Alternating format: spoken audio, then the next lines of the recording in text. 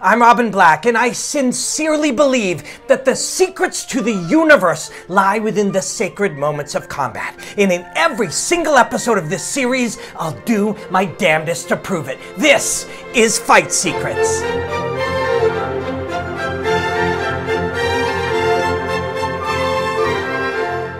Champ actually has 5 arm bars on her record, but it ain't 5 arm bars in 5 minutes. It's 3 arm bars in 3 minutes. Think of the hand as the knob of the baseball bat tucked underneath the arm, and then she hyperextends that elbow. Starting in the mount, she's controlling the head, but she's segmented off the arm. Now the other arm punches, and this one out, this one in, leg over top, and she sits back, whoop, she's created the beginning of the submission. Now, it's all about holding on to it and setting her opponent up from here. This isn't a 0 or 1 game. This isn't binary. It's not either getting or not getting. It's working for it. Continually moving the arm underneath her left armpit, and opponent moves counterclockwise. Over and over, she moves counterclockwise. And just as she continues to do it, watch. Again, she'll threaten to the one side. Opponent moves counterclockwise. When she does, rip the arm to the other side, tuck that knob underneath her arm, and then hyperextend that baby, knees squeezing. How about armbar number 2? Look at this same scenario, nice and tight, but it's the setup that is so beautiful here.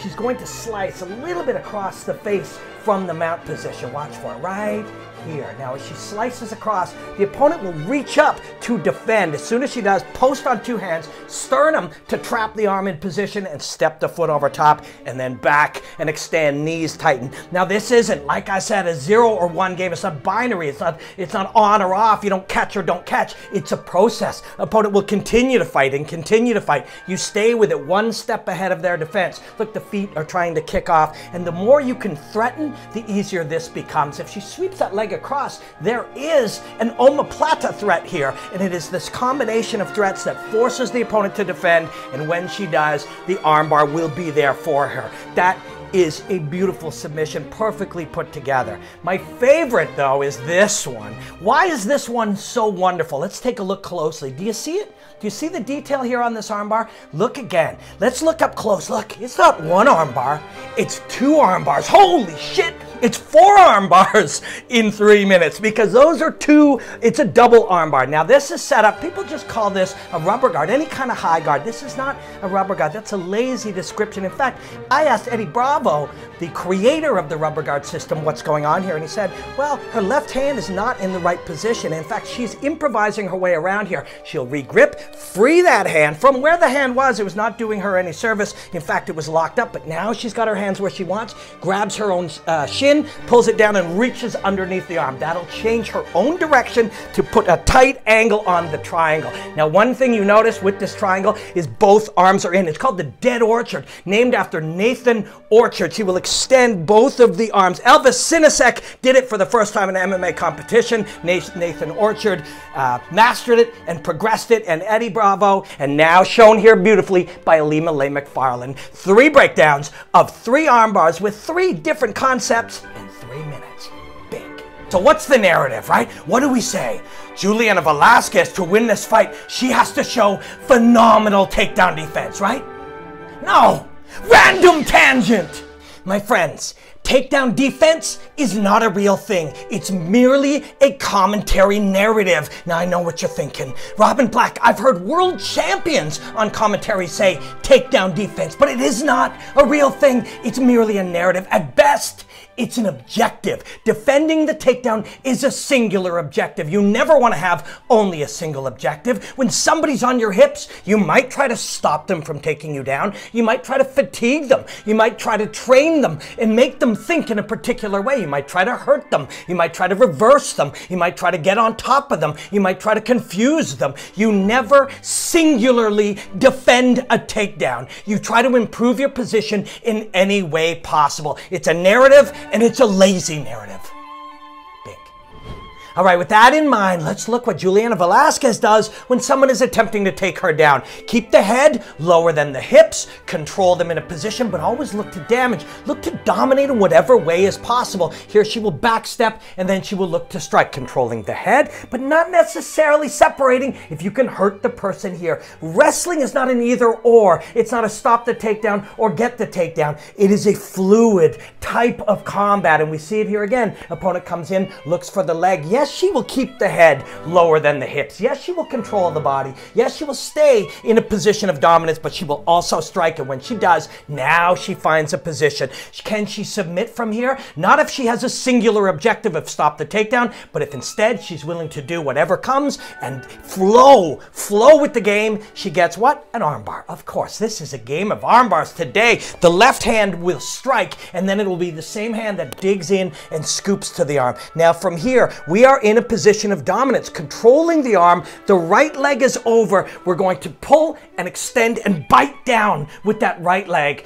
Put the left leg over top and hyperextend the arm. We're going to look at it one more time up close. Again, if all we did was defend the takedown, we wouldn't be here. Pulling on the arm and biting down with the heel to control the body. Now watch the right heel here inside the arm to keep the arm from fighting. Left leg comes over top and we finish. We didn't defend the takedown. We used the takedown to find the position to win this fight. One more armbar, baby.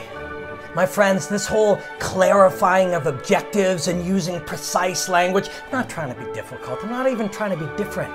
You just realize over time that the language that you use shapes particular concepts, and then those concepts dominate our thinking. This is happening everywhere in the world, not just fighting. So the more precise you can get, the more honest you can get, the more you can grow your understanding of all things. All right, let's move on. Now, speaking of objectives, one thing a fighter can do at any moment is end the fight with a single strike. Observe.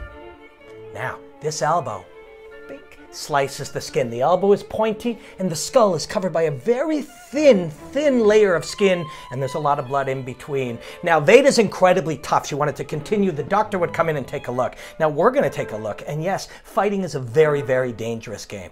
Ooh, yee.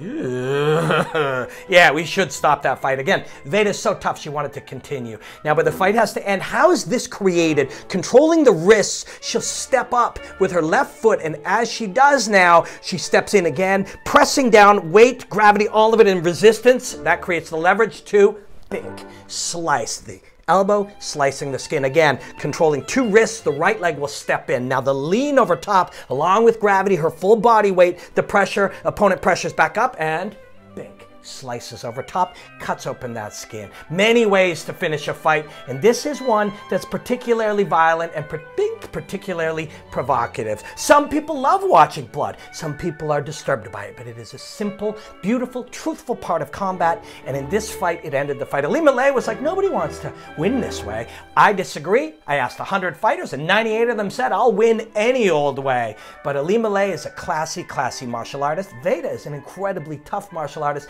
It was a wonderful fight.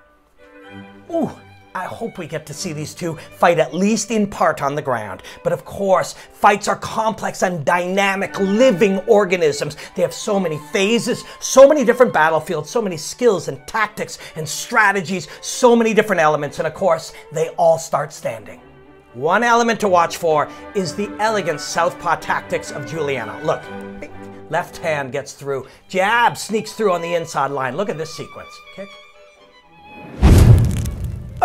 Takes her right off the feet. Now, opponent was kicking on the jab, so a deep penetration step with the jab. Now, turning the hips. Opponent's hips are squared. That's when you can really bink, knock them off their feet, which impresses the judges and gives you all types of positional advantages. Look at this sequence right here. Bink, bink, bink. Bink, bink, bink. Just a ton of combinations put together, and it was all by design. A little fake here with the hip, just to get her thinking about the kick. Now, the step and the paw to pull down and really set up a straight left.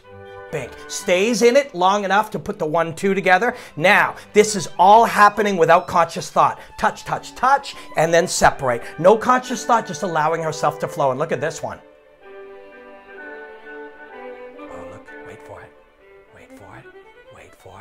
Wait for it, bink. Oh, now that is an involuntary response. The floating rib can compress and put pressure on the liver. The liver creates that involuntary body shutdown. This isn't pain. This is the inability to stand or open your body. Your full diaphragm exits with all the air. Look, she's going to lean back and then left knuckle in while moving backwards. Same thing to set up the kick. She's going to skip, step back, plant that left foot, and then drive the ball in. And look at this little extension. Right there, shuts down the body, all that pressure. You hear that sound as the diaphragm empties. This fighter is a badass, southpaw versus orthodox. That is going to be a dynamic to watch for. She's also classy, the two of them are. We're gonna have a wonderful fight between two brilliant martial artists, and we're gonna see a lot of class. I am so stoked for this fight. And I hope you're as excited as I am. Ilima-Lei MacFarlane, undefeated Bellator flyweight champion, defends that world title against undefeated Juliana Velasquez. This is December 10th, Thursday night on CBS Sports. Join us and enjoy the hostilities. Wait, I can't forget to say thank you for watching this series. I love making it. I love working with the Bellator team.